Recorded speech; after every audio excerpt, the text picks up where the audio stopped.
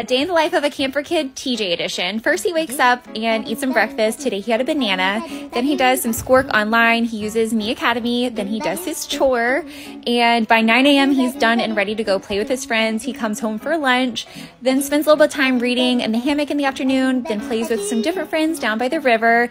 Then we ride our bikes up to a food truck for dinner. He comes home, takes a shower because he's super dirty, takes his asthma medicine. Now it's time for bed.